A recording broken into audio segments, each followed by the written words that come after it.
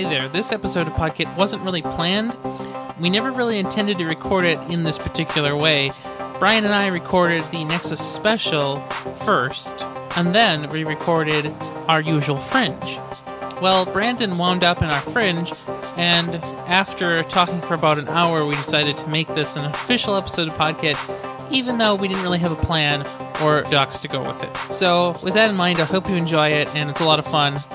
Have a good one.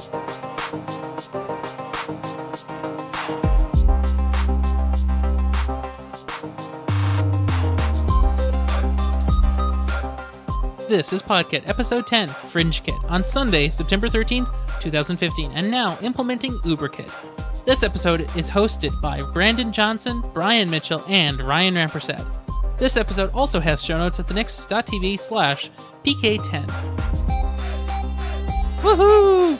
Yay. That was an hour, right? An hour and 1 minute. Cool. I'm not, obviously before truncation, so not a problem. So Brandon has been pinging in the Slack. Yeah, so I haven't looked because I didn't want to stop talking for 30 seconds and be like, oh wait, I'm recording. Yeah. So there he is. Hi Brandon. If you listen to the French, hi. Hi Brandon. I'm reading what you say. Should we invite him to the call now and he can just be in the Fringe? Yeah, sure. Let me find out how to do that. How do you use Hangouts? Hold on, I got this. Okay. What's his J at Brandon? No, it's B. B at Johnson. I don't know. He's in my circles, so I'm just posting an invitation. I don't know what's gonna happen. Maybe it just goes away. Maybe he'll come in like 5 minutes. Okay, well, so I did one, and it just made a new chat. I don't know what's going on. I'm in the video feed. I wasn't in the other feed. Well, we'll find out what happens. I don't know. Okay, because I see, there's a Hangout. This Hangout, it says, which I'm assuming refers to my other tab with the video. Yeah.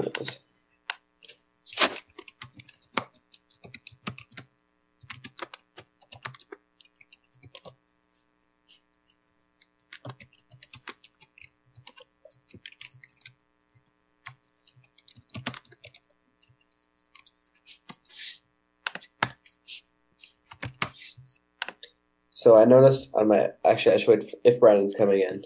I noted on a Fringe note topic on one of the thing.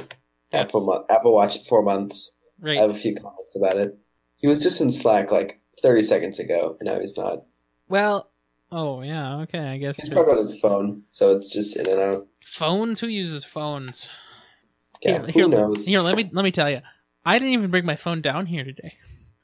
You are adventurous. I don't know. I apparently I've just given up technology in the last 6 hours. All right, I'm gonna log into my cell phone carrier and see how many. Oh, come on, system error. Log in. It's done that twice now. I click login and it system error, and then I just click login again and it works. I've used 1 minute this month since August 16th, and I've used 6 SMSs since August 16th. 6. Wow. 6. Everything has been iMessage, but even then I don't iMessage because no one knows my phone number here. But I have used 2.2 gigabytes of data, so. Yeah. Missed call from Brandon. I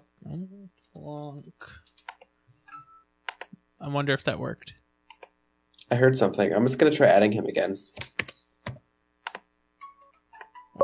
So, I think it might be a new video or a new chat. I don't know. Maybe. I'm opening it. It's a new tab. Yeah. Okay. Let's see how this works. I'll close that one. Hey. Anyone home? Hello? Hello? Hi. Is this the wrong hangout? I don't think so. It's the right one now. Okay, now I'm in again. Hey from Denmark to you. It's so cool. Hey. This is awesome. Are you talking on a phone right now? No, why does it sound like I am? Yes. Yeah. Okay, give me 2.5 seconds while I readjust one last thing. Good luck. It could I'm just not- be that I'm listening through my studio headphones. I mean, so I hear it the same as you do. So you guys might get a kick out of this because, so I just got back from Hey, there's video. Hi. from that thing. Hi, yeah. So I just got back from that disaster simulation thing. And this is my microphone, right? Okay. It takes the same USB cable that I had to hijack for my printer. Oh. So I'm talking over these headphones, which kind of suck. I mean, I think this So is kind of that might cool. I mean, you could pretend to be like a radio caller, yeah, and then you could be like Merlin, first time caller. yeah. First time caller, long time listener. Yeah, exactly. So I'm really excited to hear what you guys have done with the Nexus Special this week. I know it was a huge week. It was pretty big. Pretty big. It was an hour and 1 minute episode before not editing. Awesome. So one thing that I'm interested to hear, that I'm going to be looking forward to hearing your guys' thoughts about is the Apple TV kind of App Store scenario. Like, did you guys talk about that? Hi, microphone. I'm interested to hear what you guys said about that. I know it doesn't make sense for you to recap all that stuff because I'll just hear it when it's done and out and in the world. But if you want to give me like a quick, like, what did you guys think about that? Are you going to get one? Is anyone you know going to get one, etc.? I will probably get an Apple TV over winter break. Nice. I'm gonna live in a house in the spring, and it will have Plex, so it works with my current setup. So Nice, it's awesome. that basically says it for me. Mm-hmm. I don't use my Apple TV a ton, but not this last school year at least because I had a smart TV.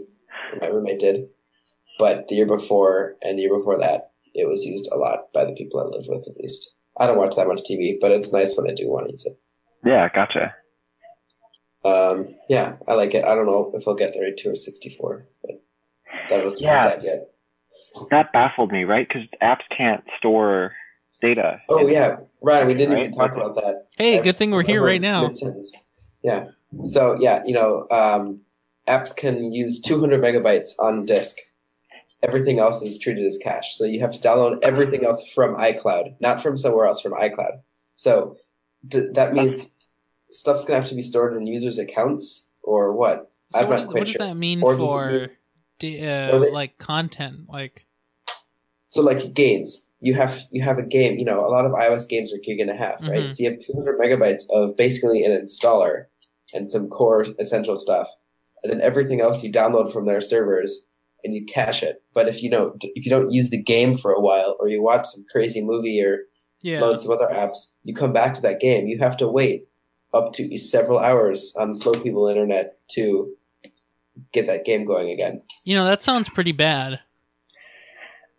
Part of me reads this as almost like that the same thing Apple did with the original iPhone, same thing they did with the watch. Like, oh, apps basically can't have native storage, but eventually, Yay! Next year, WWDC, Right, exactly. we're innovative.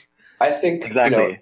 if it's I think they're trying to push for this, so they're trying to guide the market before it becomes a thing. But if it is clearly having struggles with it, I think they will up it or remove that limit. Yeah, right. But at the same time, I think they're just trying to leave enough space for their own video streaming and services. And it might just come down to throwing a lock on some gigabyte, saying, "Sorry, your space is full," even though it's not. So you can still stream or whatever. Yeah. But it sounds like they're, that 200 megabyte is more focused on streaming apps. So, you download the video and you stream that, and that's fine deleting. But for games, it's hard. But you can't really classify. Games can have more space because then you have some media provider that says, "Oh, yeah, we're a game. Look at this little thing in this one corner of the app." Well, I mean, maybe, but don't apps get even for the Apple TV? Don't they get filtered or app review? Yeah, they that's true. will absolutely go through app review. So, I mean, I don't think that's too much of a burden on Apple to say, okay, well, clearly this is a streaming service, or clearly this is a not streaming service and will be subject to these very terribly restrictive terms. Yeah, that's true. Yeah, it's just interesting to see because that restriction seems both arbitrary and intentional, which is a weird kind of paradox, right? Because I think as you said, Brian, like it makes sense that they're pushing people towards this like lean app model. Like it doesn't seem like they have any intention of moving away from that. I think that you're right in taking the perspective that it's more likely that they're going to like allow you to add a lock saying just don't delete this portion or something like that, but it's going to be limited. So there's a point where there's going to be definitely like limits to that. But like that's going to annoy people so much. Exactly, right? It seems like both annoying, a little bit arbitrary, but also weirdly sensible, but mostly arbitrary. I don't know. I'm still having trouble kind of parsing that, but I guess we'll just have to see how it plays out. I'm sure Apple knows full well how many of their Apple TV users have high-speed internet, better than 5.5. I'm sure they know, stats like that, and I wonder if they put a lot of thought into having to re-download a lot of stuff frequently. Yeah. And I'm curious if, maybe they're pushing for games to be lightweight and just do on-the-fly downloading, so, you're so close to the end of one level. TV letterpress. Yeah. Is there ever going to be Flappy Bird or a Flappy Bird clone for TV? Have you guys heard anything about that? I haven't heard of it, but there will be. But hopefully, it won't be more than 200 megs.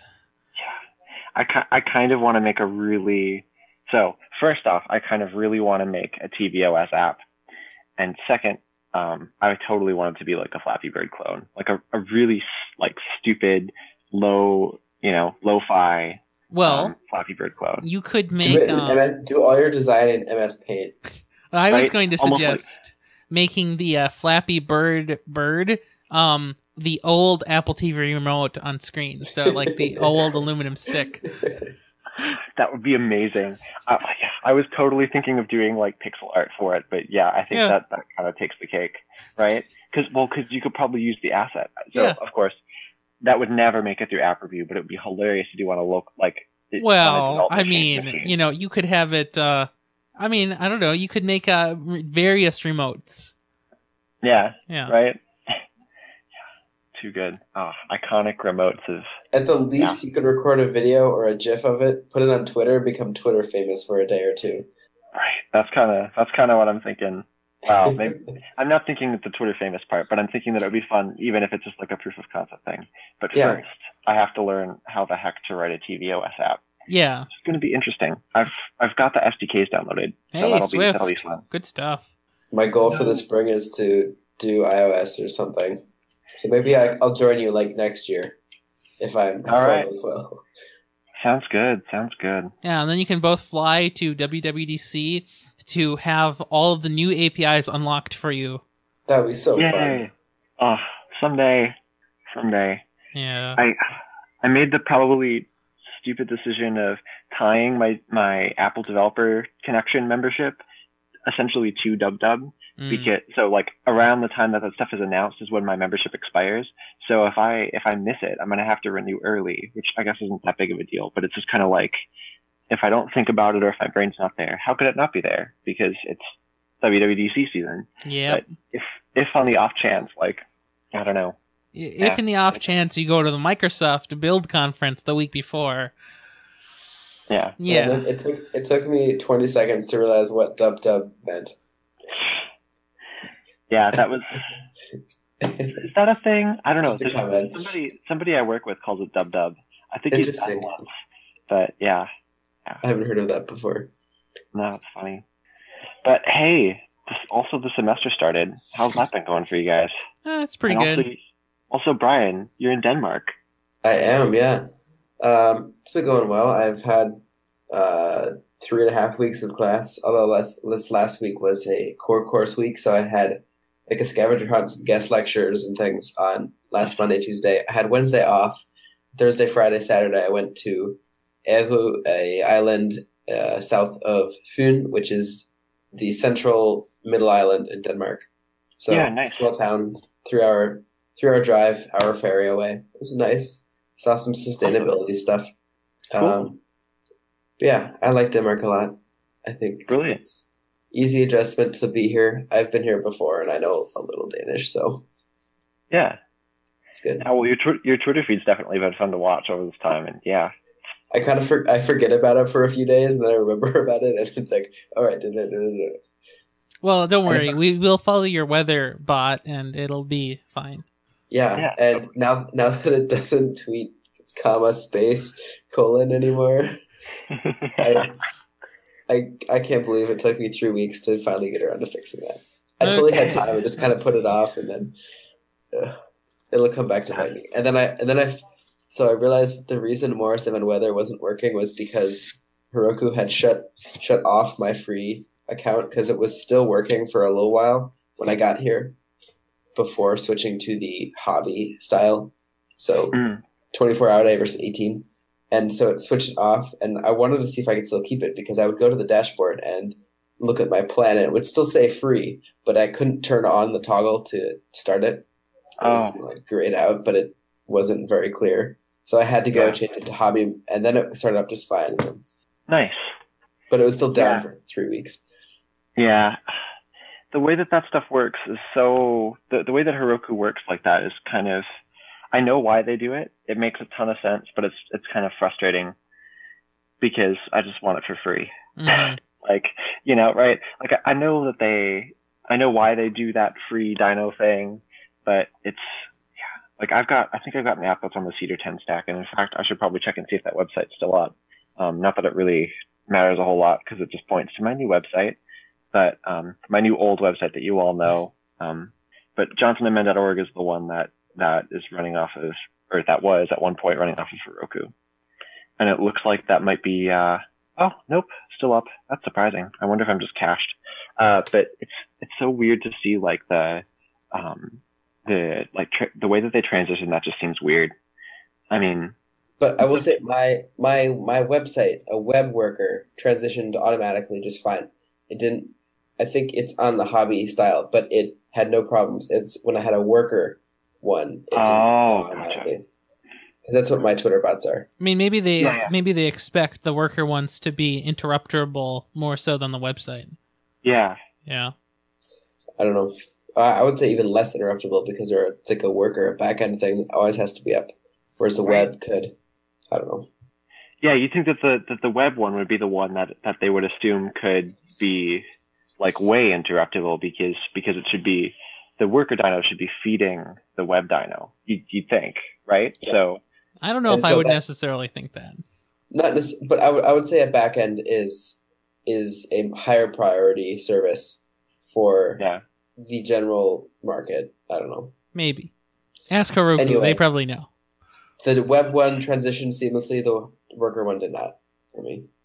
But now that it is apparently 18 hours a day, I don't even know. I don't keep track of how often they tweet. I should look. Maybe it falls during the daytime. Maybe it doesn't.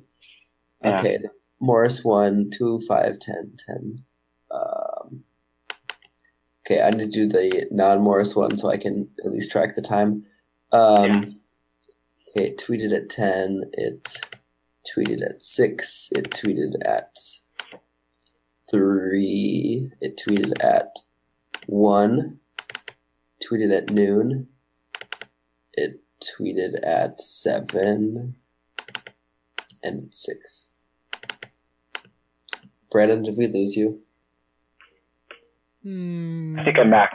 There we go. Sorry about that. Yeah, hi.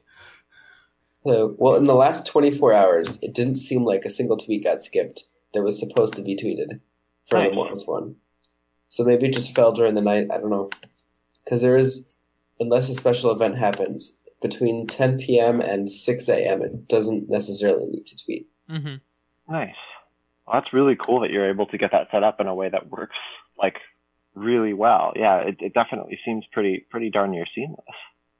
Yeah, I'm pretty happy with it. Although I will say there was one tweet, I don't know if you guys saw it, where it encountered some error, and my error case went through and published, which I think is kind of, let me find the URL. I think I know why it errored out though. I'll put it in Slack here.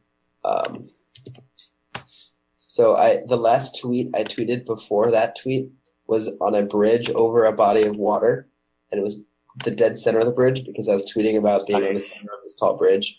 And so it wasn't on any probably near a weatherable location. That's what my assumption is. I haven't looked at the logs. I probably won't fix it. This happens again. But I like it. Yeah, right. It's too awesome.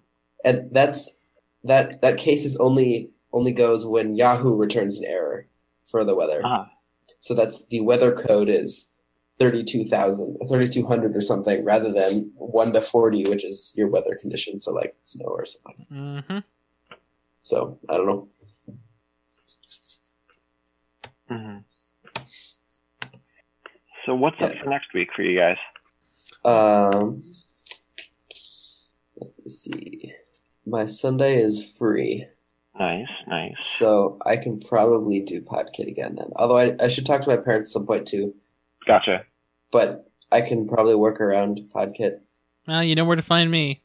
So probably 8 o'clock my time. So 1 o'clock your time would work if that works for you guys. But that's middle of the day too. So I'll be here. Yeah, I'll be here as well. This weekend was just way weird because I was out in the middle of nowhere, pretending to be a journalist and also getting kidnapped. You know, Kidnapped in quotes. So it's quotes again, huh? Sure. Yeah, it's the scare quotes kidnapping sort of thing. So it was the sort of thing where they wouldn't actually let us like report or journalize, as it were. I know. In the UN, you know, what is it, like, list of the Declaration of Civil Rights? It's like journalists must be allowed to journalize. That's it. Of yeah, course. that's number one, of Yeah. course. Mm-hmm. So my civil rights were being violated for the simulation, and that's okay because that's what the simulation is for. But it's kind of sucked because during it my phone died, and I was like, no. But you should not have your battery charger.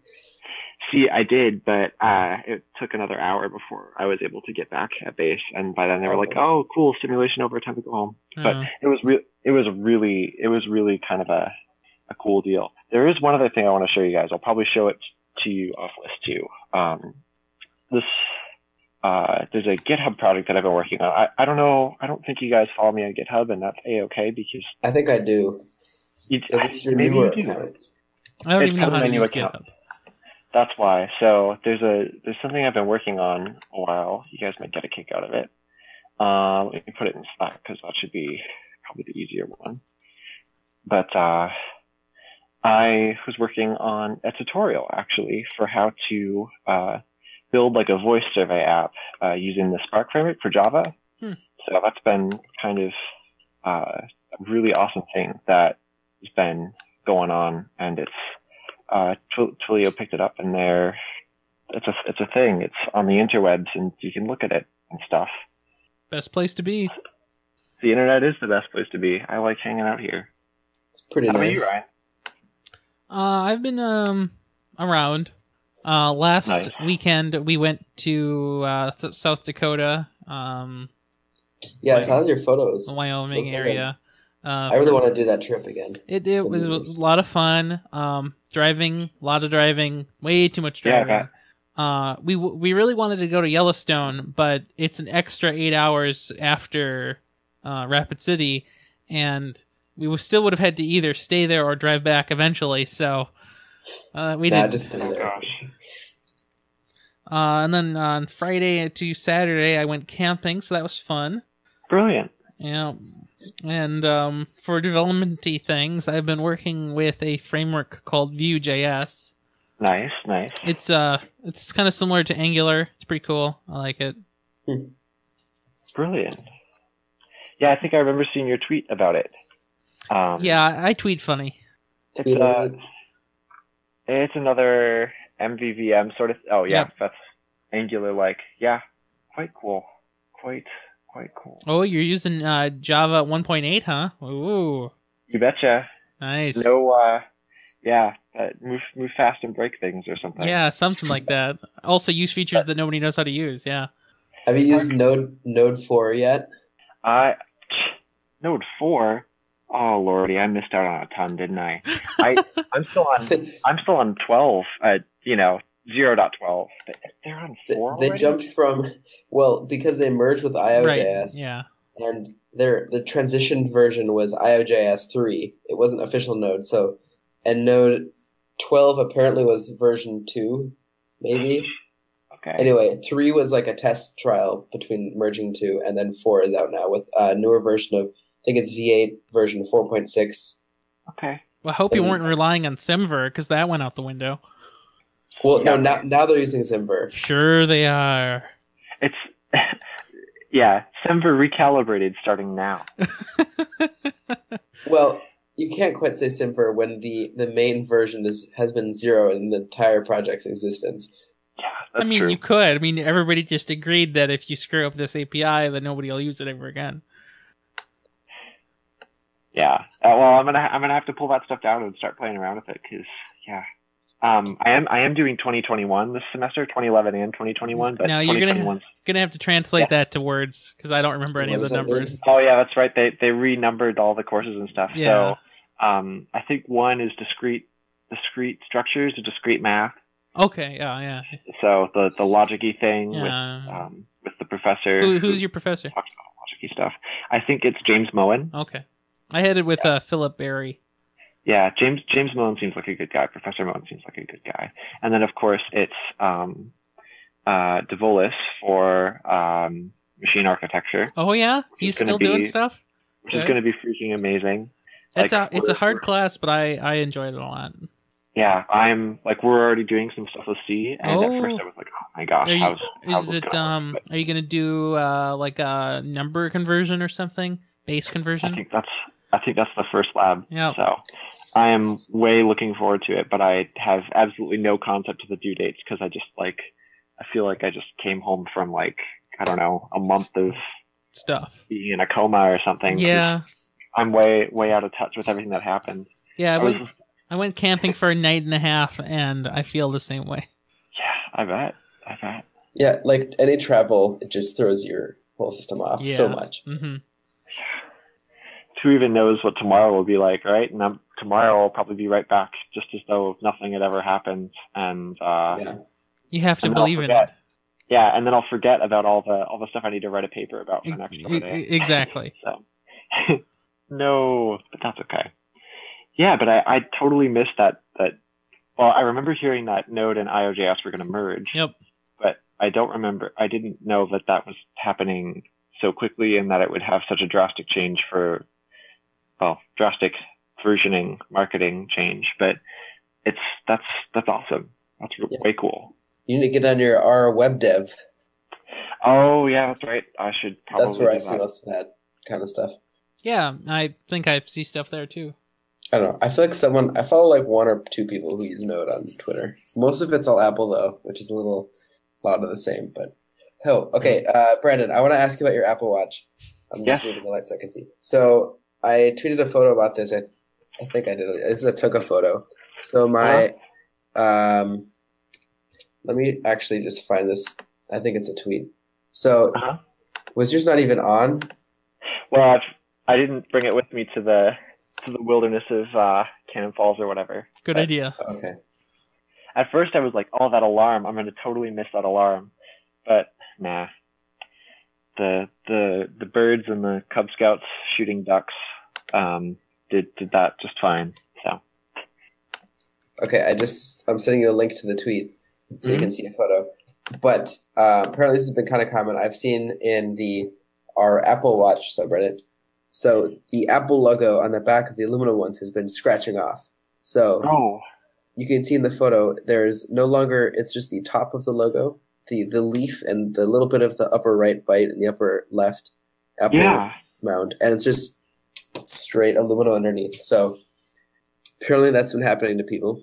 Is it only on the black ones? Or I guess it would make sense that it would, like the space gray or space black. I don't remember. Is it space black or space gray? I don't recall. The sports space black, right? I don't remember actually. Ugh, I need to clean this. I haven't washed it with water in forever. I mean, what a terrible place for it to chip off or break off. Yeah, of all the places, the Apple logo, right? Yeah. I think it looks like mine's still there. Yeah, yours is still there. Fine. Yeah, mine is. Well, nice mine doesn't look right. Yeah, my watch is fine. I haven't scratched mine yet. Have you? Do you have any big scratches on it? Not that I can tell, at least. But Yeah, I'm really like enjoying it, and I've been starting to run a little bit more frequently, and oh my gosh, it's huge for that. Even if I'm not tying it to my GPS, it's like huge because really what I'm looking for is basically is like the heart rate sort of thing, and then Yeah. maybe if not the heart rate sort of thing, then perhaps like then at least like the duration, right? And I can make a good guess at miles.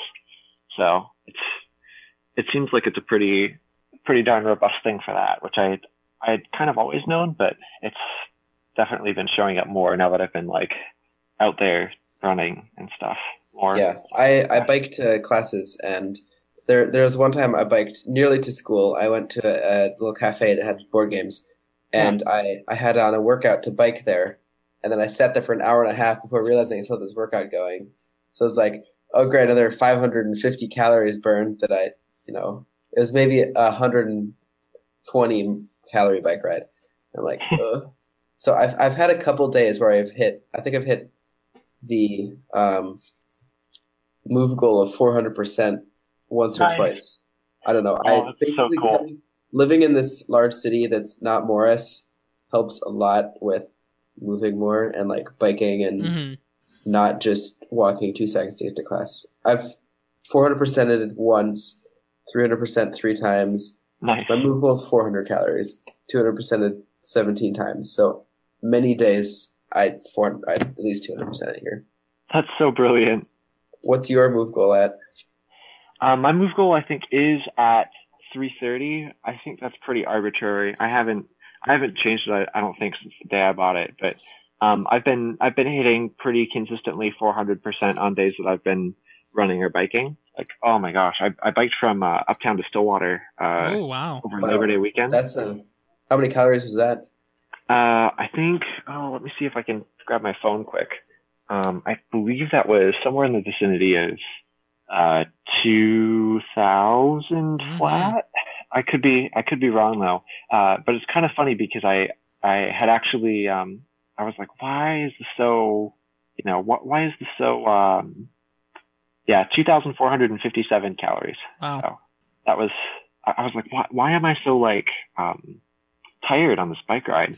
I was riding with somebody I work with, and he had this pretty darn heavy like cruiser style bike, so kind of your handlebars are up above your head, and oh wow, okay, and he was going just fine. He was able to maintain basically like 12 miles per hour just fine, and I'm like, dude, I'm on a road bike, like what is going on here?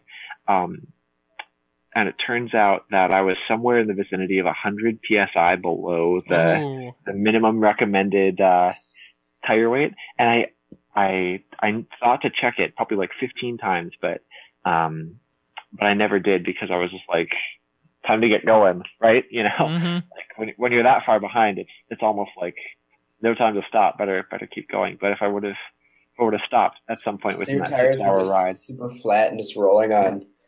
Wow, yeah, that'll make a huge difference, I guess.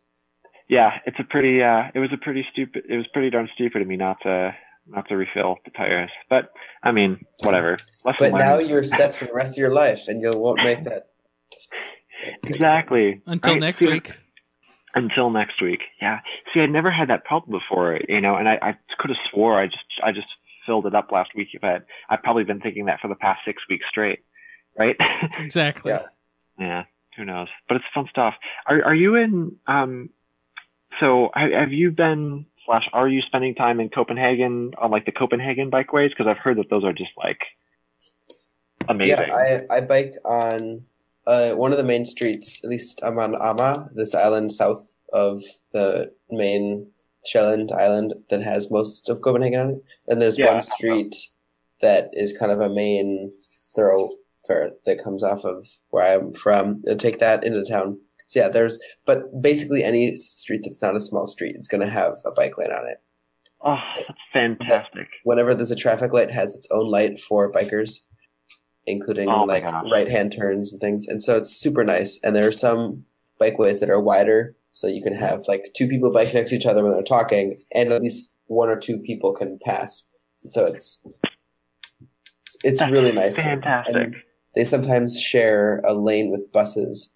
There's, if they share with buses, it's the bike lane width plus the bus, but you can kind of use it more, and only buses are allowed there, and so it is really cool. I think it's in Copenhagen, a little over 50% of people bike to work or school or wherever they're going every day. Yeah, I think you showed us those stats the other month.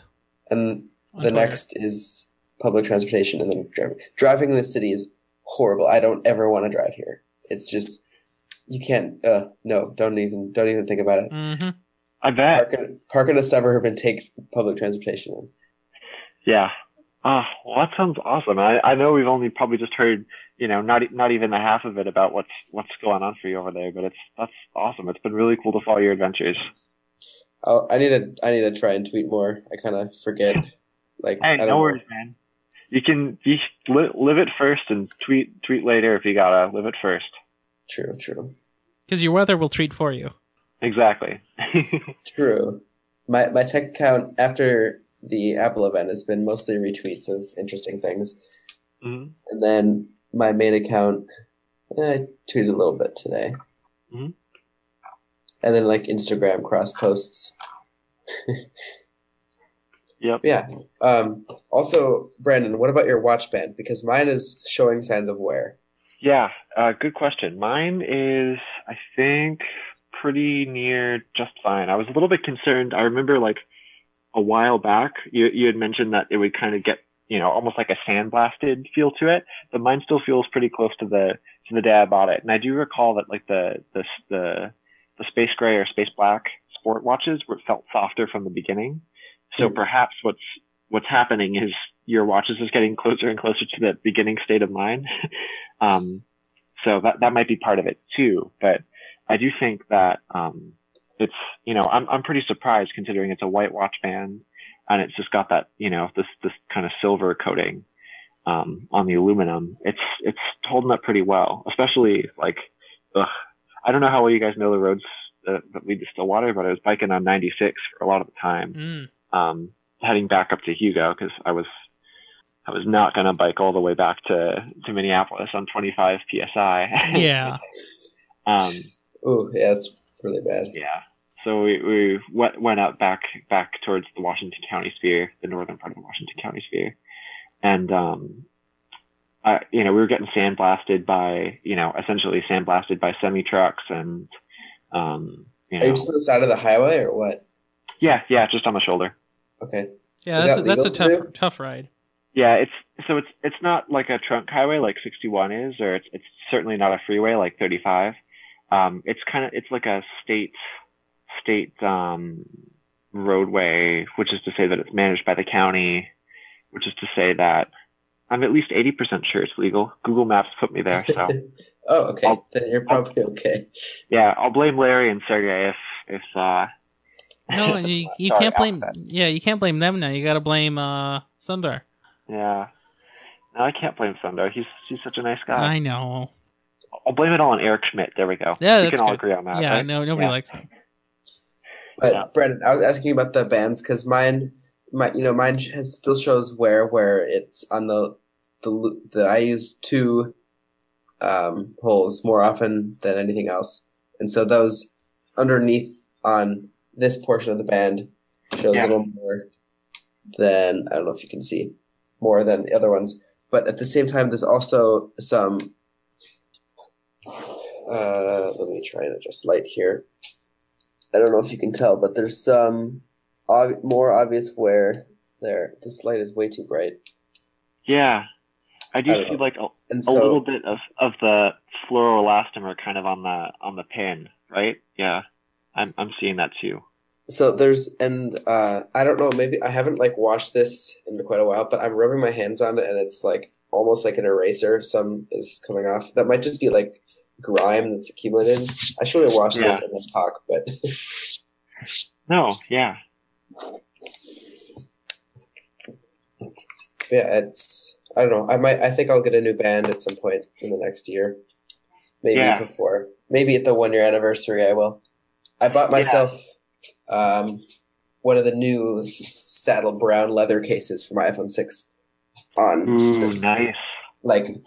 Right after the Apple event. I'm like, all right, I need a new case because my This is my red silicone one, and it's the second one. I got my first one replaced after a month or two because it was wearing and showing signs, and I managed to convince the store rep to give me a free one.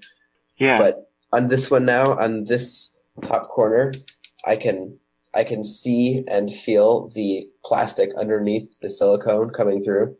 Uh-huh. And so it's getting worn out every time I put it in my pocket. Just a little bit wears away. And same on the bottom corners, it's starting to, there's like a little hole developing and the plastic is showing through. And so it just feels like it's been worn down. So I'm getting a leather one. I bought it in the Danish Apple store, and it was converted $57. Nice, So, not half bad. Well, yeah, it's for sale for $45 in the US dollars. Oh, plus really? tax. Oh. In the end, Yes, it's probably only $5 more. I don't know, $52 on 45 is probably about what it would be, 50, maybe 50. So $7 more maybe isn't too bad.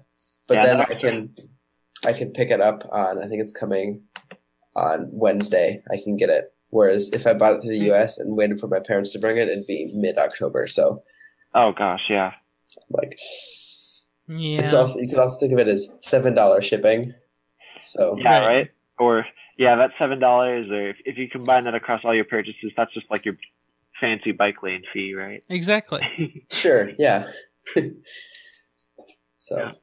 I'm excited for that case. I think it looks like a good color, and Yeah. leather is going to last a bit longer than the silicone. Yeah, definitely. I love the leather case for my 5S right here, so it's quite nice. That's the Apple one? Yeah, the Apple one.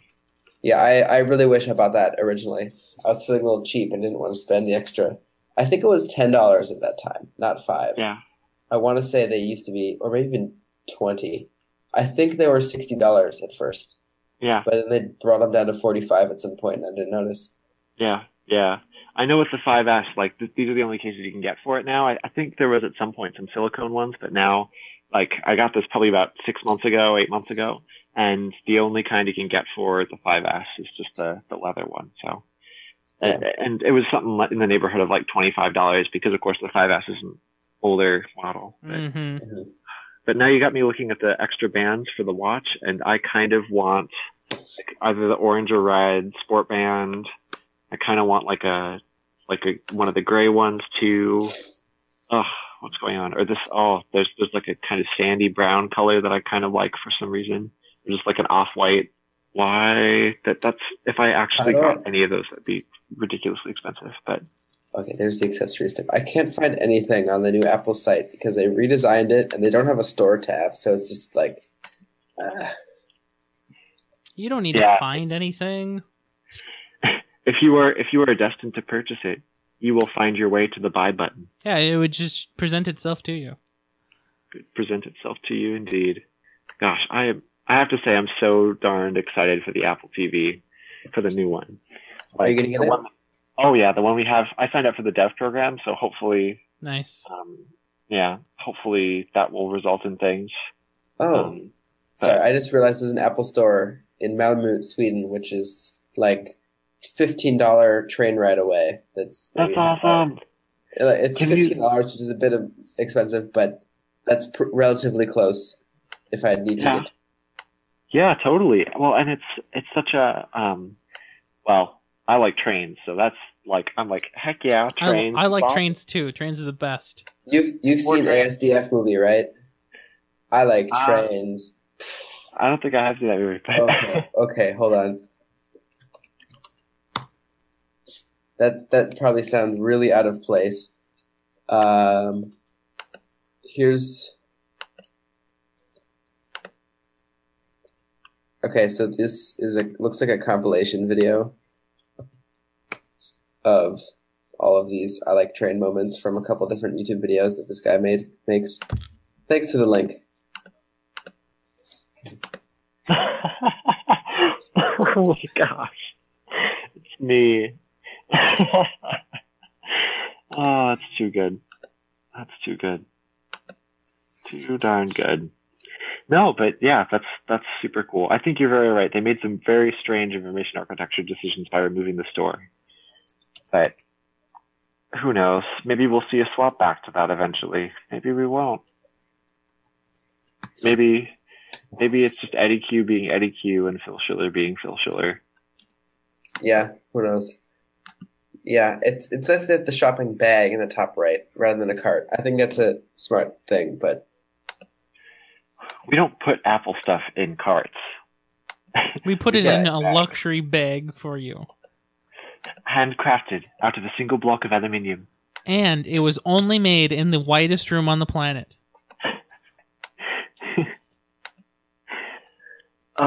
There's some sort of a country music joke there, but I can't bring myself to make it.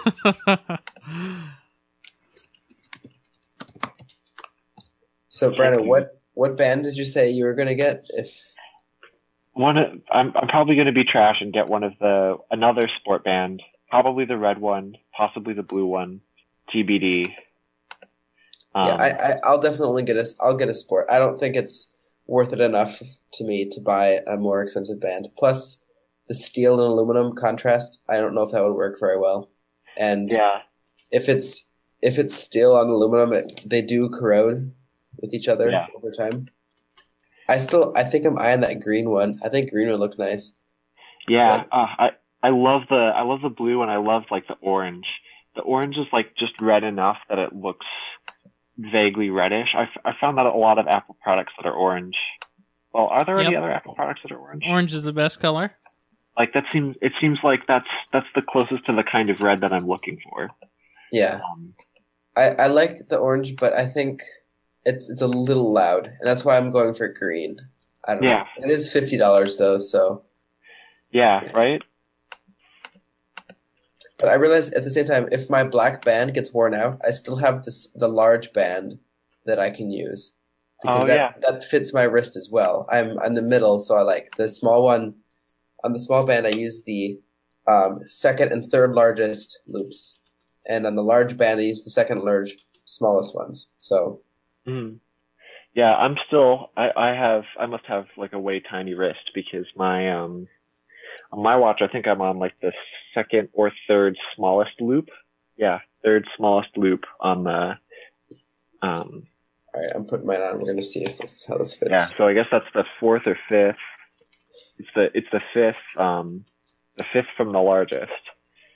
So I don't think I could possibly use the larger band, but somebody could. My dad also has an Apple. Mm-hmm. I can get the middle one, so there are 3 unused ones on each side. But any tighter than that, I've never ever worn it at this one before. But like it does fit. It's just pretty tight.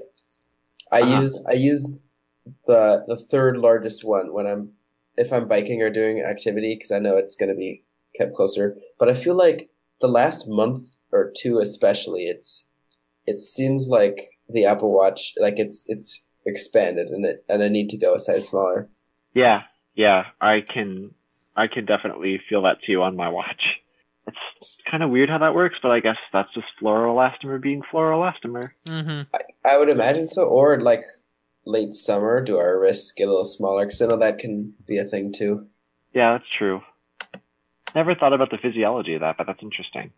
I know some Apple Store guy was talking to me about that when I was there getting Apple Care in May. Gotcha. Well, you should go to the Apple Store and talk to them about the Mac Mini that they don't believe exists. I saw that on Reddit or something. Good gosh. Oh gosh. Yeah, I'll be in Malmö on. I have a cousin who lives there. No, not that day. Not that day. What day am I going? You're already there, Brian. Oh. No, I'm totally kidding. Oh, okay. It was the right day. So I have my mom's cousin is named Eva, and my cousin's named Evan, and it truncated it at EVA. So I only saw Eva, part of Evan, and so I. Yeah, that's just too perfect. On Saturday the 26th, I will be in Malmö, so maybe I can head over. Nice. But everything here closes at like 7, so pretty early. Yeah. That's fascinating. Yeah. Yeah, I mean, like the only place I've really seen like that in the U.S. has got to be like New York. New York, like the Apple Store closed way early. Like, Because in the US, everything's like 9 or 10. yeah, I think when I was in New York, the what do they call it? The flagship one, the glass box, Yep. and kind of in Midtown. Isn't that 24 hours? I think it used to be at least. When I was there, it closed around 8. Okay. But I think now that you say that, I feel like I remember hearing that it was 24 hours too, which is why, like, I think, so you have to, I should probably preface this by saying it was almost 10 years ago, I think, or at least 5 or 6 years ago that I went to New York and did this. But we arrived at around 11 and our hotel was, a pretty big jaunt away from there, but it was close enough that we walked down there just to see the 24/7 Apple Store, but it wasn't open. Like, because I'm on their Fifth Avenue store site now. It says 24/7, 365 a year. So, hey, that's awesome. I guess it's changed. Upgrades. Yeah. Maybe they changed it when they got the new glass. Oh yeah. Yeah, that could be it. Makes sense. So what I was thinking is, since we didn't have a PodKit, technically, that this Fringe here would kind of just become PodKit. That'd be okay with me. I think we could make it a PodKit. Yeah, I was thinking about suggesting that earlier. What's the I need to pull up our PodKit doc from the one that I closed that was supposed to be for PodKit. If there's any other Fringe notes that I was going to say. I don't know. You'll find it both in the same folder. It's complicated. There's a folder for Google Docs. Yeah. I don't. Here. I'll send you a link. Hold on. I do believe we do have a folder, but I don't know. Wait, maybe I might be a part of it. I just don't use Google Drive ever on my non-school account. That might be what's going on. Oh, great. Google Photos. Okay, I see stuff. Cool. I will add that in a minute. Yeah. Do you want me to talk about a couple more things? Yeah, totally up to you. But I'll just keep going. If you want. Whatever you like. The longest PodKit in the world. How long is this episode? I have no idea. Here, hold on. So, where is your timer for the end of the Nexus Special? Well, okay, so negative. Yeah. So we're an hour and 16 minutes over our 1 minute previously over. Okay. No, I thought we were 20 minutes over. Well, yes, right. Okay. Yeah. We're probably at about 45 minutes right now, I think. It's a long time. How about that? Maybe. I don't know. I'm just going to briefly go through how my phone works here because it's pretty cool. Yeah, totally. I got to Denmark. I was in airplane mode and just kind of hobbled around on Wi-Fi for 2 days. And that was enough to drive me crazy. So I said screw it to signing up online to get a free SIM card in the mail after like a week. And I walked to the store and spent probably like, let me just do the calculation. $7.60 on a SIM card and the equivalent of $1.52 of credit, and got the SIM card, put it in my phone, and that $1.52 lasted me with data until maybe 8:30 a.m. the next morning because I used data, of course, and I loaded Twitter a few times and it went away. But then that afternoon they have 7-Elevens everywhere here. And I went to one and bought it.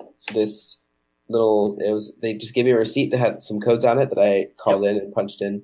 It was just under $20, and I got 10 hours of calling, unlimited text within Denmark, and 4 gigabytes of data for like $20.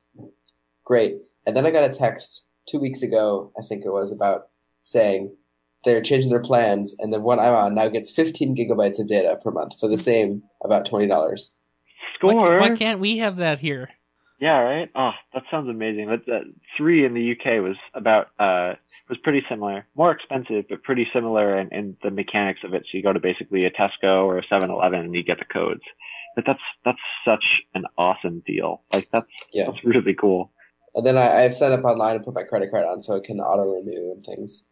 Nice. Do they let you do that with a US card? Mm-hmm. Nice. Yep. Oh, I have about $35 sitting on the account that have already been charged for my credit card, waiting for the next month. And then that's you can do all that without a Danish CPR number, which is about the equivalent of a social security number. Yeah. So, but permanent residents and things get that, not just citizens. Gotcha. If that's how it works in the U.S., I don't really know. So, but once I get that number, I think in a week I will be able to do roaming internationally.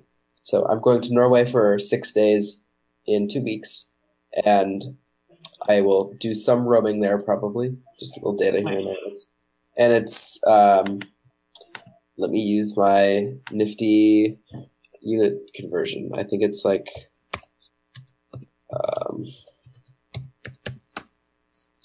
25, 28, 30 cents per megabyte to do roaming. So that's enough to get by, but not like a great deal.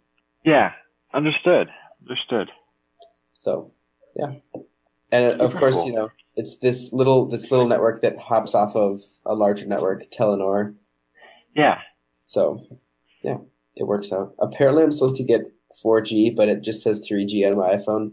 I don't know. It works though, so it's okay. Totally. So yay phone, it worked pretty well. I've had it sometimes will just go to no service and then picks up another tower again. So it's tower to tower travel isn't maybe the best, but that's okay. Just a couple other notes. I had EU cookie policy. So every website here has a little banner that comes up saying, we have cookie policy. Close this little pop-up on like every site if I go to it the first time. And so, of course, they save a cookie because I went to there to close their cookie thing. So it's just like, I just feel the bloat. Just, ugh. Yeah, right. I mean, we sometimes see that on you know, especially the thing that I'm thinking of is like British sites here. Like if you go to the BBC, they'll have that. Yeah. But on every darn website, that's a little bit ludicrous. But not every, but it seems like every. Yeah. At least a new visit, like news sites and everything. So there's this one. I was looking up stuff for the A9, and the message comes up saying, "We have a cookie policy," and I could, or I think it was cookie, or maybe it was something else. Yeah, it was cookie policy. I could close the little pop-up window thing, or I could check a box saying, "Don't remind me for a week." Yeah, and it's just like, stop it. You could write your own. You could write your own like Grease Monkey plugin to strip the cookie policy out. Yeah. I should look. There's probably something out there. Probably, but I bet you could do it better. Isn't that kind of funny? Like, you know, everybody uses Ghostery or NoScript or uBlock, but Ryan wants to accept the cookies, not block them. Yeah, I would just give them all to me. I'll clear my cookies. Probably never, but I have 4,645 websites with stored cookies or other data. Is that a lot? I don't use an ad blocker, so that's probably not helping. Yeah, I don't either. I've got a relatively similar number, somewhere in the neighborhood of 500, but I clear my cookies and cache pretty frequently, but I haven't for some time now. How do you people live without an ad blocker? Safari does a good enough job for me to stop Flash ads from playing. Well, I guess that's half the battle, yeah. Yeah. You just kind of ignore them. I'm just waiting till September 9th, when El Capitan comes out. No, 26th. I think it was a Saturday, right? Yep. Yeah, the 26th, when El Capitan comes out, when I can get Safari 9 and WebKit ad blocking, content blocking, because it'll be so much better. Yeah, the public beta. Because it's no performance. Well, probably a little, but not really any performance loss. Yeah. Which is what I'm more worried about. So, yeah. Yeah, LCAP is quite fun. I've got the public beta running on one of my machines right now. Nice. And yeah, when it comes out, we will have words to say. Many words. Yeah. So is my poor MacBook Air going to be able to upgrade? Yeah. Okay. My 2008 MacBook will get it. Wow. Somehow. It just don't run anything newer than like Snow Leopard on that thing though. It doesn't get good performance after that really. but oh well. And then I have one more quick comment. So there's a guy on my floor who's studying for his master's in computer science. I think he's 26 or something. He's a nice guy, but he was talking about buying a domain for a blog he wants to start. And so he found the website that was available at the time, sin.tax for syntax. Oh my gosh. I don't know if I've ever heard a better one. That's pretty great. Oh. So I'm like, you need to buy that. I almost considered just saying, hey, can I buy that? It was super cheap, probably like $8 or $10. Yeah, right. And so he goes back maybe half a week later, and wouldn't you know that the Domain Shark, Domain Name Sales Corp, bought it, and now you can't buy it anymore. Yep. And their private policy, I was looking because you have to enter in a name and email and maybe even a phone number to request a quote for that domain. They use your contact information for third-party marketing information, which means you sign up for spam lists and your life is over. So, oh, how fun! Yeah, me and him were hating on Domain Sharks. That is such a shame. That's such a good URL domain. Oh, yeah, so good. Yeah, Domain Sharks are not Bay. No, down. But so he flipped it on me saying, "It's okay. My backup is youbetter.run." Okay. Which I'm like, whoa, okay. That's pretty good though. That's good too. It works. So speaking of domain names and Google too, how about this Alphabet thing? Oh, Alphabet. That's pretty cool. I like their domain name.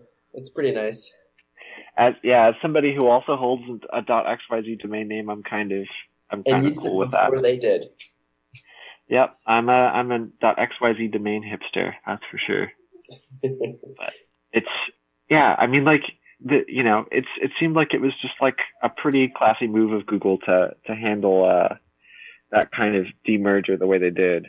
Yeah, I think better, good restructuring. So there's, I think, more of a focus across different departments and sub companies and things. And then some people who are doing a good job can be promoted a little higher, I think. Yeah, definitely. It seemed like it was good. And then, of course, there's probably tax reasons and a lot of money there, too. But I think also it'll be the cool thing. Totally. Yeah, it'll be interesting to see. Well, one of the things people have talked about is, they have their robots division, they have their, robot car division, they have all of their moonshot divisions, they have their flying internet division, the Boons, Project Loon. And it'll be interesting to see if a non-Google thing, so not Android, not search, not YouTube, a non-Google thing becomes successful enough where they actually have to flesh a new brand out. So, right, if they're like the Target syndrome, right. So if their cars actually become successful enough, they're not going to call them Google cars because that was the whole point of this demerging, debranding thing. So what new brand will they come up with under Alphabet but complementing Google? It'll be really interesting to see that. Yeah, totally. Well, one of the things that I first thought of is like, this is totally going to be like a Dayton's Target situation. So, Dayton's begat Target, as it were, and then Target becomes the more powerful one and takes over everybody else, and it becomes Target Incorporated, sells off the original family shop to Macy's, and that's that. Yep. But one part of me can't see how that would happen to Google, but another part of me is like, if they're both child companies to Alphabet, it should be okay. And maybe they think they're close and they see that coming. I wonder. Because I think, everyone's been talking about, there's been a lot of talk about how self-driving cars are like the next big transportation revolution, really. Yeah. There was a thread on Reddit today that said there'll be, mass-produced self-driving cars by 2020, and everybody said that was ridiculously unfeasible. I don't know. It'll be interesting to see what happens. I don't know how well they work in rain or snow, though, so it might be more southern regions that have it. Yeah. I think they work just as well as a person does in rain or snow, which is to say, not that great. Yeah, that's fair. I still think we have a long way to go. Yeah, and the other truth that is, kind of idiomatic in the situation is that people are They say that people are the problem with self-driving cars because people don't slow down, people don't stop when they see a self-driving car do something that's relatively reasonable. Or, four-way stops are apparently. Did you ever hear about that anecdote? How like at a four-way stop, the self-driving car freaks out because none of the human drivers stop, but they keep expecting a full stop. And Yeah. so I mean, I kind of can see how it would be Oh, confusing. like the rolling stop when Yep. there's a Yeah. stop sign? Or, Mhm. Okay, yeah. Yeah. I mean, I think that's just more enhancements to software eventually that they'll figure out. Yeah. I mean, once you know to look for something, you can put it in. There's an article I read about, a story, where there's a guy on a bike and with a Google car at an intersection, and the guy was rolling up, obviously letting, if it was a human, he wasn't stopping the bike because then he would have to stop, get off the bike, and get on again to start. So he's doing a slow roll, obviously letting the car go, but the car didn't see that the bike was stopped, so it wasn't going yet. So the guy would look like he was about to stop, so then it would inch forward, but then he kept moving, so it stops. Just go inch, and there were like two Google engineers in the back just laughing, and the biker was laughing, and like they went halfway through the intersection, just inch at a time kind of thing. Oh. It just sounds really funny. Yeah. So I wonder. Yeah. So like when you think of a self-driving car, man, is this off topic or what?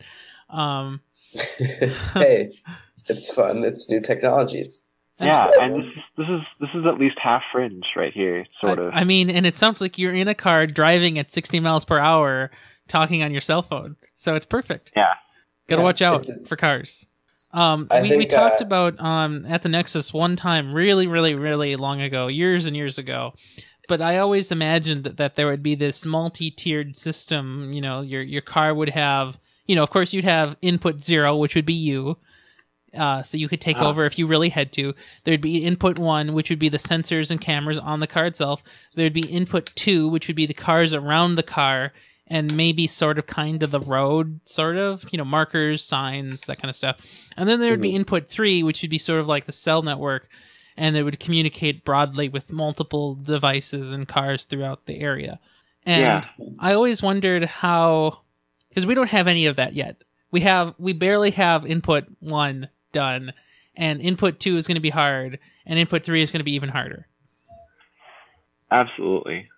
Guess we'll just have to wait and see. I think car manufacturers are being pushed to rapidly develop, and I think in the next 2020, maybe 2030, there's going to be a lot of progress made. And it may not seem like a lot now, but I think once something gets out there, it's just going to start snowballing from there. And 5 years goes down the line, then people start buying used cars with these features, and it's just going to very, very quickly. I was reading that some prospective ideas for would be something similar to Uber, if not Uber itself, that they would, do the rollout of self-driving cars through a service similar to that. You just summon a car and it will self-drive to you and then self-drive you to somewhere else. Yeah. That's pretty darn cool. That's what I keep hearing is the future. Hopefully, it just prices aren't priced like taxis are. Right. Yeah. Well, if there's enough of them. That lawsuit in New York where taxi company was suing Uber or something about, and the judge said, nope, you have to adapt for your new competition. That was good. Yeah, I think it's okay. Yeah. I still haven't used Uber. Yeah, I don't have $50 to spare, so I won't either. Yeah, certainly not Minneapolis. It's like in Minneapolis and St. Paul, it just seems kind of weird. Though, like, they do have an office here, right? Like, it would theoretically be feasible for somebody to push the Uber button on an Apple Watch or whatever. Well, I have seen people using Lyft here in St. Paul. Really? Yeah. Is Lyft just another competitor? Or? Lyft is the purple mustache, right? Yeah. Yes. So there was a Lyft car. Yep. Yeah, Lyft is another competitor, just like Uber. Same idea. Hit a button on your app, get a car. Okay. Allegedly, they were doing better rates or something, to sweeten the deal, I guess. Yeah. What about Uber in Minneapolis makes it not good? Well, maybe it's not specifically Uber in Minneapolis, but just like the whole idea of summoning a taxi in Minneapolis seems very strange to me. Like, it doesn't. It's not a taxi city. Yeah. Well, and the whole thought behind it is like, at least for me, if I can't get there by bike or by light rail, I basically need to I may as well drive there anyway, because although it's going to be like way cost prohibitive to take a taxi, outside of city limits in Minneapolis, then, I may as well like drive home basically. Yeah. And I know I'm probably in a very peculiar situation because I do drive in from the suburbs to the city most days, but like the way that our taxi system is set up in Minneapolis, or at least the way that I've seen it, is that like basically once you get outside of Minneapolis, you're, in the $50 range, Well, I mean, I guess so for you, that is a harder case. I mean, I find there'd be like a lot more people taking Uber from their apartment that cost, $4,000 in New York to their $80 a plate restaurant 4 blocks down. Yeah. Yeah, those are the people who take Uber, and those are the people I don't know, and I'm not one of them. Exactly, right? That's a more succinct way to get at what I was kind of, beating around there. So yeah, definitely. I think young people use it too. Where are these young people getting this money from? I'm young and I don't. I had a friend who was at my house. It was maybe like midnight or 1, and she had to get to Como Park. My parents' house is by McAllister College, up to Como Park area, and she called an Uber and got home. I guess that night the rates would be. She goes to school in New York though, so. Oh, so that. Wow, really? Maybe that was important to say earlier. Whoa! Full disclosure. Yeah, I mean, I don't think there's necessarily like a problem with taking it in Minneapolis, but the rates, right? Yeah. Like the rates are what make it seem like totally, preposterous for me to ever try to take advantage of. It's just like a whole other calculus I don't want to even interact with. Yep. Unless I had to, but yep, fascinating stuff. Well, you could always con somebody out of their free Uber coupon. So. Yeah, right. I get like a free ride when I sign up, right? Yep. I'm not sure exactly what it is, but yeah, something like that. And then sometimes at like South by Southwest or special events, Uber will give out notable people coupons to give to their friends and stuff. Yeah, they had a tent at Bobby and Steve's Auto World, right off of 35 and Washington Avenue. Nice. Minneapolis. Mm-hmm. They had a tent there that was like, oh, get a free Uber ride and also free gas today because Uber. And I was like, what?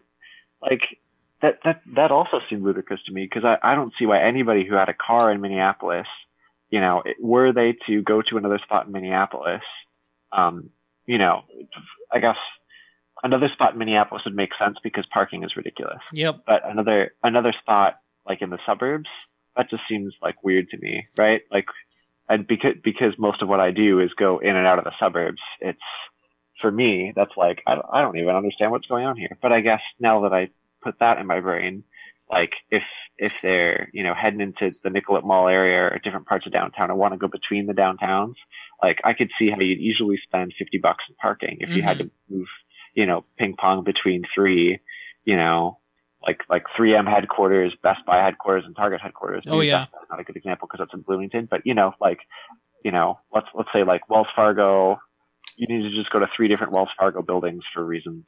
Like that would be huge because it's at least $12 parking in each of those spots, even if you're only there for a short while. And I guess that might be a point at which it becomes competitive and nice to not have to sit.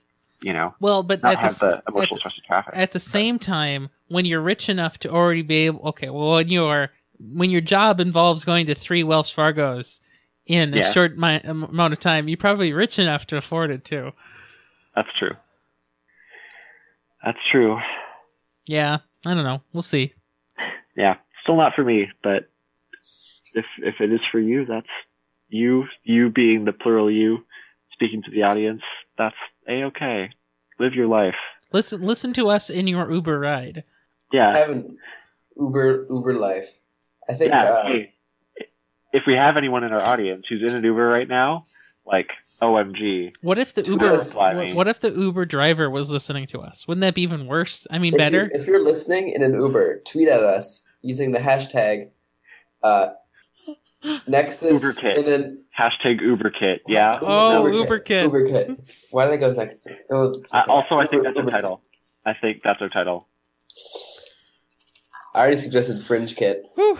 FringeKit. That's yeah. good. FringeKit. See, FringeKit's pretty darn good too. So we might have to. Yeah, we'll have to see. Yeah. Well, I kind of got to get going here. It's 1:30 and I have class at 8:30. So Go sleep. Hey, Get out of here. Watch out for sheep. I will. Because those just roam around. Well, you know. I saw some sheep this weekend. They were in a solar farm field, and they were natural grass cutters. Clever. And Amazing. There's this fence that was like a metal fence with maybe 6-inch holes around, and these sheep would stick their heads through and just push as hard as they could, like pulling all their hair back and just trying to nibble at the grass the other side of the fence. It was just nibble. Denmark seems like such a magical place. Well, thanks for chatting. Thanks for bringing me in, guys. Yeah, that was a lot of fun. So good to see you again too. You know, it feels like it's been like a month. It feels like it has been a month. So maybe next week we'll be on top of it a little more and only have a week go by. Sounds good. Sounds good to me. Cool. Well, do we want to do where we can find each other on the internet? Yes, of course we do. Is that a thing? We should really just record this and play it. No, because it's fun to make it different every time. That's true. All right, well, you can find me on Twitter at bman479 to find out what I'm doing here in Europe. Or, if you want to do tech things, at tech4789. But you probably want to follow both. Yeah, I'm just going to go with that. Good. Oh, awesome. I like it. A+. Well, you can find me also on the Twitter sphere at Brandon_MN. You can also find a bunch of bot accounts that I sort of sometimes run manually, which kind of makes them not bot accounts. And if you want to know what those are, you can also tweet at me or check my website, which theoretically will have them updated by the time this is posted, theoretically. That update will be pushed shortly. Otherwise, you can probably find me roaming Murphy Hall because journalism. Hey, and Murphy also, Hall, the best place ever. Right. Not that there's any real place for people to sit inside of Murphy Hall, but you'll find me roaming it for that very same reason. Just sit right outside of 1:30. Yeah, right? Yeah. I have like 3 classes in 1:30 now, and one of them's comp sci, which is weird. Nice. Oh, that is weird. I have one class right there, right now. Really? Oh, which one? 3005 Mass Media Effects. Oh, is it with JLW? Jennifer some Williams? lady. I don't know her name. If it's Jennifer Williams, like you're in. I'll get back to you. Yeah, get back to me. Anyhow, where can we find you, Ryan? Well, you can find me just about everywhere, but especially on the Twitter and Ryan Amar. And of course, you can find me on the Google Plus, which is where I paste pictures and stories and screenshots and of all sorts of stuff. You'll enjoy it. I do indeed. I love getting the email digest too. It's pretty awesome. Oh, and you can also find on the Google Plus where I post completely wrong and factually inaccurate information almost constantly, just so that Ian Buck will come along and try to correct me.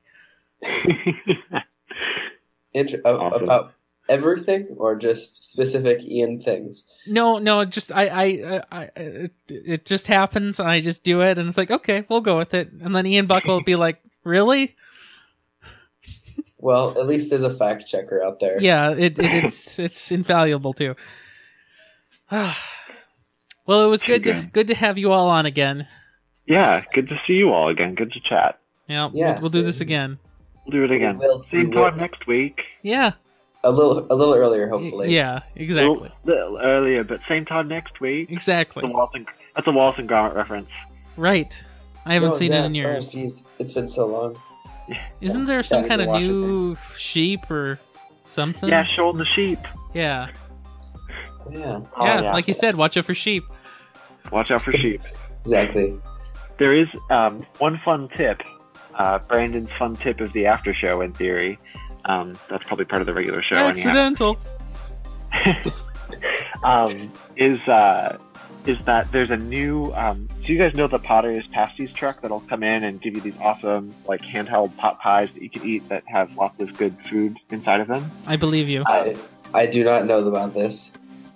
They've come to campus and I love them so much. But there's actually a restaurant in Dinkytown called Land's End Pasty Company that does the exact same, well, not the exact same thing, but it's the same sort of dish, but they put their own twist on it. I think the owners of both of them are friends, so I can say this without angering any one of them, I think.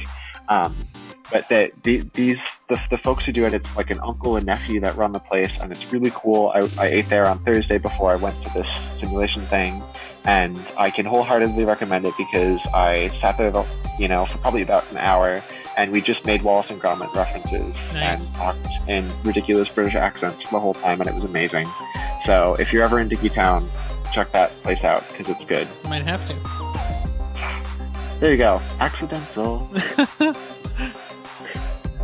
All right, that's all for me. Okay, well, that sounds good. Wrap. Well, have a good one. Yeah, you all too. Stay safe out there.